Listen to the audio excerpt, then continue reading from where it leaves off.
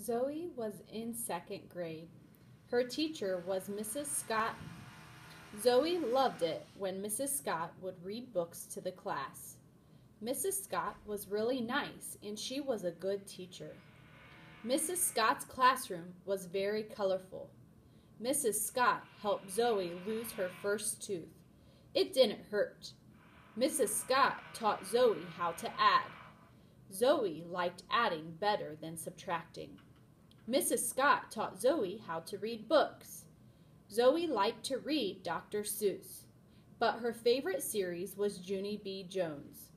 One time, Zoe read one Junie B. Jones book in 2 days. That's the fastest Zoe had ever read a book.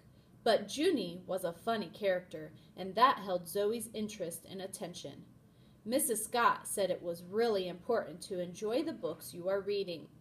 Zoe liked second grade. Zoe really likes Mrs. Scott and will always remember her as the teacher that taught her how to read and love books.